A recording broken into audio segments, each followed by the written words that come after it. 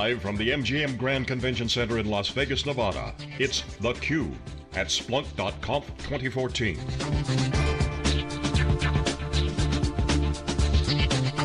Brought to you by headline sponsor, Splunk. Here are your hosts, John Furrier and Jeff Kelly. Okay, welcome back everyone. We are live in Las Vegas, Nevada here for Splunk 2014 .conference. The hashtag is Splunk.conf, C-O-N-F. This is theCUBE, we go out to the events, extract the signal from noise. Our next guest is Greg Hrebek, who's the Director of Engineering at New York Air Brake. Welcome to theCUBE. Thank you. So Jeff Kelly and I have been discussing data. We love data, but it's all been about security. The keynotes, we got the DevOps angle covered, but one thing we haven't gotten to yet is the Internet of Things, right? Because, you know, data's everywhere. On the keynote, I love the line, it's on the floor, it's on the wall, it's everywhere. You know, data is everywhere, and the theme that came out of this afternoon's interviews was analytics for everybody. So I want to get your take on the reality of Internet of Things. I mean, where are we? I mean, and certainly it's hyped up as all can see, but where's the meat on the bone for Internet of Things?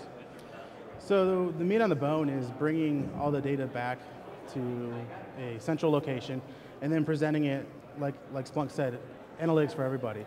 So to our developers, they dig into the details, they set alerts so they can be proactive rather than reactive. And then we provide dashboards to executives, not only to our internal stakeholders, but to our external stakeholders at different levels. We provide dashboards to executives at the railroads, to their operating practices, all the way down to their mechanical departments for preventative maintenance. So these dashboards real time? Yes. Pretty much, okay, so talk about what before Splunk. It's kind of like BS, before Splunk and after Splunk, right? It's like, you know, yeah. So before Splunk, right? What was the look? What did it look like? Was there like reporting? Was it old data warehousing? Was anything in place? So we lived in spreadsheet hell. So I had high value resources, you know, senior level system engineers meticulously combing through spreadsheets. You know, if I wanted to report, it would take 3 days to get. You know, one of the things that our software relies on is compliance. If an engineer of the locomotive is not using it, they're not going to get results. So in order to help the customer build a business case, we show them different levels of compliance and different return on investments. So in order to say, hey, what's the return at 65% and what's the return at 80%, and building that bridge would take weeks. Now I can do it instantaneously. And what's the impact on the business? So I mean, obviously, that definitely sounds like a BS environment. Pun intended on that one. I'm going to copyright that, Splunk, you can't use that until I get royalties. So after Splunk, talk about the consequences. I mean, what was the impact? I mean, because you can start to quantify that. I'm sure the resources just add up their value. You got any material business impact that you guys have seen? So we're now able to build business cases for our customers very, very quickly. We went from having a 9 to 12 month deployment cycle down to 90 days. Wow. So like, you get kudos from management, like you get a raise. Like, come on, what happened? No, I mean, so was there like people like celebrating? I mean, I know people. Absolutely, you know, we went from turning down business now to actually proactively going out and getting business. So you just top line, it's revenue coming in. It's revenue. All right, that's cool. So let's take a step back. So you manufacture, build, design, sell air brakes for trains, for locomotives, correct? Correct. So your customers are shipping companies or? The Class 1 railroads, so okay. Union Pacific, Norfolk Southern, CSX, and then internationally we do Valet, over in Australia we do Rio Tinto, BHP. So they're looking, so they have options where they can source their air brakes from different vendors. So you're obviously, those are your customers. How is Splunk helping you attract and retain business? What are you able to provide to your customers through using tools like Splunk, using data essentially, to add value to your customers? So even though we have one customer, a railroad, there's really maybe 5 or 6 internal customers. You have operations, you have mechanics, you have IT, you have executive leadership. They're all siloed, and they all have their own information. We happen to be in a unique position where we interact with all of them. We need to interact with mechanical to get our product on the locomotive. We interact with IT so that we get the dispatching information to feed all the metadata to our software. So we become an aggregator across all those silos, and then we can provide value back to each of those silos individually and to the railroad executive team about their operations, bringing it all together. So you can provide that's really data as a service, really, that you provide. Yes, we're the glue to provide decision-based. So, right, well, I just, I bring this out because I love the contrast. I mean, you're building a very industrial product, air brakes, but at the same time, you're a very cutting-edge data-led organization, essentially using data as a line of business for you. Yep. In fact, one of the things that one of my engineers just discovered was since we modeled the braking efficiency of each car in the locomotive, there's actually a formula that correlates to the thickness of the brake pad based on how much that efficiency is. So we called up our division in Kansas City that makes those brake pads. They figured out the formula, and now we can start looking at predicting brake pad deterioration in real time. So that allows you to reach out to your customers and do proactive maintenance, so that... Yeah, we can do proactive maintenance. We can predict inventory levels and ship brake pads to the right locations rather than to a central location and distribute. And that just saves, I would imagine, millions of dollars when you can predict and take a proactive approach versus having a train or have to come offline because of a problem. Absolutely. The existing model is the trains are just scheduled every 90 days, whether it needs it or not, it comes in for an overhaul, and then it goes on its way. This allows that asset to stay on the railroad as long as possible, making money, and then only come in when needed. Now talk about the efficiencies in terms of just fuel efficiency. We talked a little bit beforehand. I'd love you to share that kind of anecdote. I mean, you mentioned your use of diesel fuel is, I think, bigger than, I think you said all of the Navy. I mean, just talk about your use of fuel and how you can actually find efficiencies there. Yep. So what our product does is it takes in all the physics of the locomotive, does some optimization, and comes up with different driving strategies. And one of those driving strategies is optimized for fuel efficiency. And that efficiency can usually ranges anywhere from 5 to 8%. And a single Class 1 railroad will use more diesel fuel in a year than the entire US Navy. So even a 1% change in reduction results in tens to hundreds of millions of dollars. And again, I'm guessing that is an area where your customers are looking to you to really add that value. They, as I said, they probably look at the competitive bid, where are we going to source our air brakes from? If one vendor can say, look, we're going to help you be more efficient and save on fuel charges, that is just easier ROI calculation for the customer. Absolutely, and fuel is our #1 business case that we go with. I mean, we do other business cases where we reduce the wear and tear on the locomotives, but fuel is absolutely #1. So, I'm not sure how long you've been with New York Air Brake, but can you walk us through kind of the evolution of the company in terms of getting to this more data-driven approach to serving your customers? I'm sure at some point it was not quite so focused on using data in this way. Right. Was it a big shift for your company, for your industry? Absolutely, the railroad is a very old industry, and New York Air Brake itself is now celebrating its 125th year in the industry. So we tend to move a little bit slower on the technology side of things than the rest of the world. So it was around 2010 when the leader product started getting traction in the industry, and we started realizing we had all this data. We know all the trains that run across the US, we know what they're carrying, how much they weigh, where they're going, everything. And there was a lot of interesting things we could do with that. And so from there, we took that information and we're starting to build now vertical products on top of our core physics. And what did it look like inside the organization? Did it require buy-in from the very top of the organization? What really drove that transformation? Absolutely. Everybody kind of felt like there was something there, but they didn't know what it was. So we went out and we started asking, we went to our customers and said, what are your top 10 problems that you face? Then we drilled down and said, okay, how are you solving them today? What questions could you have answered that would help you get there? And how do you measure existingly with the metrics you have that these solutions that you have in place are working or not? We took that information back and then started building metrics and analytics that could help answer those questions that they didn't have answers to, and then help measure to make sure that the solutions that are provided or that we do provide in the future are actually bringing value.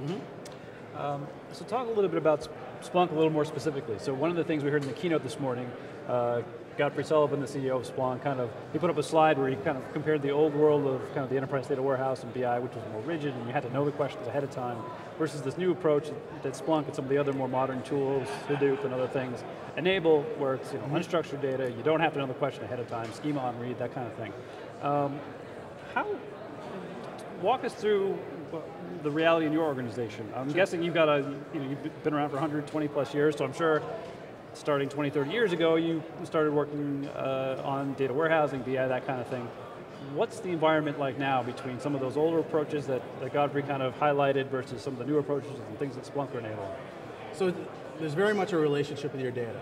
And the old way was you had to establish that relationship, basically get engaged, get married to it, everything was well defined, and the longer you were together, the harder was the divorce, the more ugly it got, right? Now it's kind of like speed dating.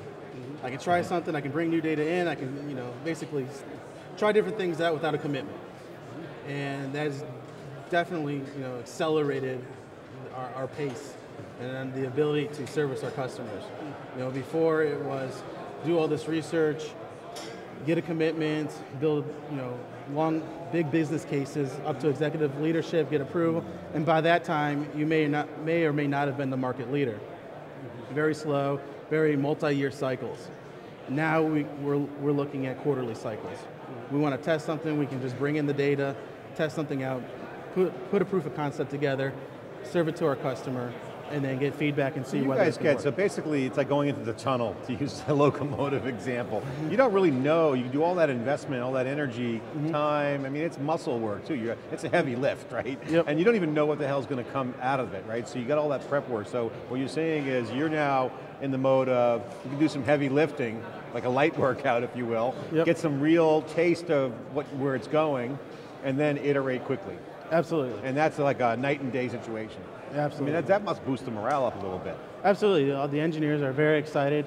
They're not afraid to ask questions and dig in, where before they're like, oh, do I really want to invest all my time and effort into it, because it became very overhead intensive. Now it's, let's be creative. So Jeff's doing a bunch of research right now around the role of developers in big data, so I want to get your take on this, because this hits the point that we've been talking about, which we love, is when you get developers exposed to the data and they can taste it, and a little heroin action going on, a little bit of addiction, the creativity comes out, which is kind of cool, because they're close to the front lines now, they're certainly close to the front lines, but what does that do for the organization, and does that work? And are developers now thinking like data is part of the development process, meaning, what's it like now in this environment for you guys as a great case study, because are the developers like, give me the data, they're like data hoards, they're hungry for the data? I mean, what's going on with the role of the developer particularly?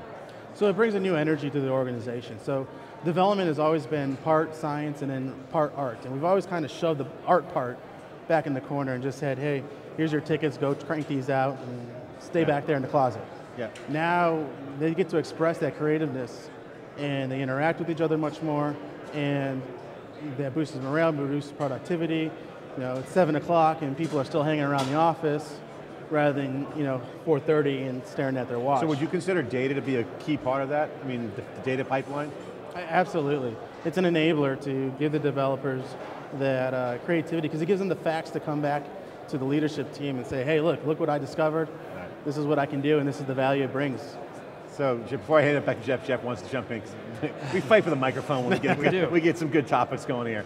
So I got to ask you, I'll get into Jeff, what's the coolest thing that you've done with the data in the after Splunk scenario, right? So before Splunk, you had the manual spreadsheet hell, now you're in an awesome environment, liberation, happy, everyone's having, drinking beer, partying. What's the coolest thing you guys have done? I think the coolest thing is correlating the information coming from the train from our models, and then correlating to real physical assets like those brake pads. Being able to look at and say exactly, this brake pad's going to be 3/4 of an inch thick because it experienced this much braking effort. I mean, that's really cool to correlate something that you modeled to seeing the physical result and being very accurate. And then you guys should put resources behind that, big time. Yep, and we can look at, there's other problems in the railroads. One of the problems is hot bearing detection. And that's been a problem for 20 plus years that's nobody been able to solve, because they've all been looking at those bearings. We can now take a step back, look at other things that maybe influence those bearings, build a correlation, and then solve that problem. I can for see the railroad. headline now, big data stops the runaway train, literally with the brakes. So, Absolutely. That's awesome. Well, you guys are awesome. Jeff, go ahead. So, That's why you're the founding and editor of SiliconANGLE and a great media. You can come up with headlines like that on the fly. it's New York Post like.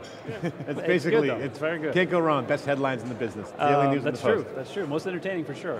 Just want to take a step back. John mentioned the data pipeline, and it just kind of jogged something in my memory from the keynotes this morning. A gentleman from Coca-Cola was up there talking about, in his case, using the cloud, but essentially automating a data pipeline. So that data is being fed into, in his case, what he called a data lake. So whatever you want to call it, how do you go about making sure that all the data sources you need are brought together in a place where you can access them and do the kind of analytics that you've been talking about? And how do you make that, do you automate that process? How do you go about doing that? So we do automate that process. So all the locomotives have a wireless connection to a back office, so a communication server. And we need that not only to get the event logs, but also to send things like speed restrictions down the locomotive, so if there's track work going on, or what the train's makeup is, et cetera. But those logs get offboarded to the communication server, and then they get sent back to our office, and then they get processed. So one of the things that Splunk is helping us do now is before that analysis used to take 2 to 3 days, because it would have to basically redo the entire run, and that was called playback. It would create a DVR style, what the engineer saw on his screen, what all the forces were, what was all the characteristics. Now with Splunk, we can kind of do that in real time, near real time, and we don't have to wait days, we wait hours. So, so I was going to say, so what is the value of that? And that you just explained it. It's the time to insight, really. Yep, and it's very important whenever there's an incident on the railroad, such a break-into. That is very important to the railroad that they get that information back of what happened, what occurred. Was it the driver's fault? Did they have a faulty coupler or knuckle? Was it an equipment failure? They need that analysis right away so that they can address the situation. So last question for me. So, at Wikibon, as John mentioned, we're doing a lot of research around talking to big data practitioners and trying to identify what are the key characteristics of successful big data practitioners. From your opinion, from your perspective, what are some of those key characteristics at your company that has enabled you to really leverage data? And that could be technology, it could be culture, it could be leadership. What are some of those key characteristics at your company? I think the key characteristic is not going in saying, hey, we have big data, let's go tell us what the data can find for us, and building false correlations. If you remember back in the 90s, you had the magic eyes. You'd have to stare at the newspaper and move it out cross-eyed. Your data kind of looks like that, all jumbled together, and you're trying to make a picture out of it. With Splunk, you put on glasses and you see the picture. By bringing all that together and building relationships between the data and what your business needs, and using a question-based, problem-based approach to the data, then you'll find success. And that has been very successful for us in understanding what our customers need, because they have all the data today. We're not getting any more information that they don't already have, but we're providing a tremendous amount of value that they don't have. So have you guys quantified any of the savings, like a 1% savings? I interviewed with the CEO of GE, we interviewed all their top customers, the chairman of United Airlines. I mean, a 1% savings for United Airlines, because the data that they've got is over $1 billion. Right. And that's United Airlines, but you guys aren't United Airlines, but you got significant impact. Yep. Any quantification? So on average, we save our customers about $1 billion a year between fuel, reduction. How much? $1 billion. $1 billion. $1 billion. Oh, so you're in the B. We're in the big B. All right, awesome. And how much data do you guys have coming through there? It's not massive data. No, so we only have a 10 gig license. So no matter what she tells you, it doesn't matter how big your data is, it's how you use it. Yeah, exactly. Don't come knocking if the locomotive's rocking. So, but yeah, I mean, we hit the big B, and that's fuel savings is a big chunk of that, and in-train force management, which is basically preventing those break-intos. So I got to ask you, are you a Yankees fan? No, I grew up in Cleveland, Ohio, so I'm a big Indians, Cleveland Browns fan. Just want to make sure, because we're Red Sox fans in Massachusetts, so we're going to talk about, because if Dave Vellante was here, we'd be talking about the Yankees, because the Jeter thing, but well, that's great. I mean, you guys saving a lot of money for your customers, and obviously safety is a huge issue. Absolutely. Any reports there? So the positive train control, which is basically an act by Congress that said, hey, the technology exists. If a guy's busy texting on a locomotive, blows a red light, the technology exists to stop the locomotive. That's going to roll out next year, and that's going to bring a whole new data stream into the organization. We'll know signal states, we'll know, just can't even imagine yet what we'll know, and that's going to help us build some tougher safety products. Greg, great stuff. Creativity, I mean, I love the developer success, love the customer value proposition. I mean, it's really a great case study. Again, we're not making this stuff up, this is real. Big data kind of gets some real tangible numbers. That's, to me, Jeff, when we talk about GE and other companies doing the Internet of Things, is fantastic. This Internet of Things is real, and it's billions of dollars of value, quantified, not like pie in the sky. Greg, thanks so much.